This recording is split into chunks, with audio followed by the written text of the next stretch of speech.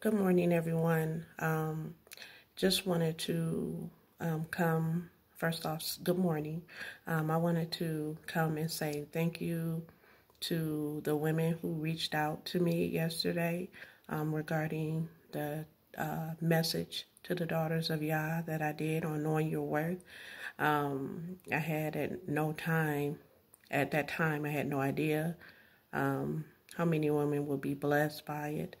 How many women said they, wish that they would have had someone to tell them that earlier. That's why it's so important in this walk that we have our imams, our mothers, who will speak to our daughters and share wisdom with them. But I just wanted to just say thank you to you all. I'm so elated that so many women were blessed by the teaching. I guess it really wasn't a teaching. Well, it was a teaching because there was a part 2. But for so many who were blessed by the video message, the first 20 minutes, I'm just grateful that I was able to bless someone. Y'all laid it on my heart to do it, and I was just being obedient. Someone needed to hear it. And I'm just praying for the relationship between our men and our women in Israel, that we would truly begin to walk in a brother and sisterhood.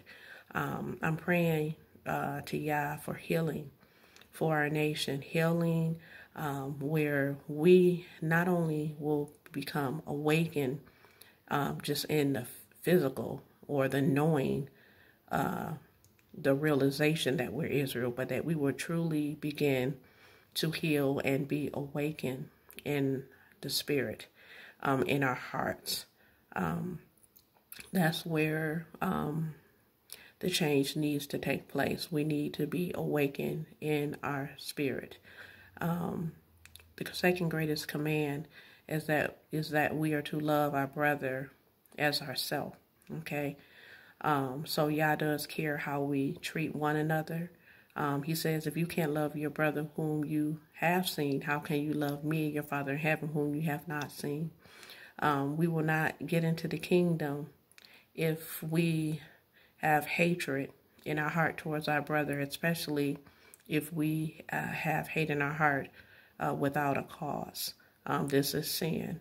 But I'm not going to be long-winded this morning. I just wanted to just come and say thank you to the women who did reach out to me after viewing the video. I pray they will continue to bless many more. I meant what I said, daughters, know your worth, and set your standards high, don't lower them. And the man who Yah has for you, the one who has been praying for you and someone that you'll be praying for, it will happen in Yah's timing, according to his will and his purpose and his glory. And so I ask that you all will continue to keep me in prayer as I will continue to do you and to my daughters. As I said yesterday, if no one has told you that they love you, I want to say that I love you. And so I pray that you will have a blessed Monday. Shalom.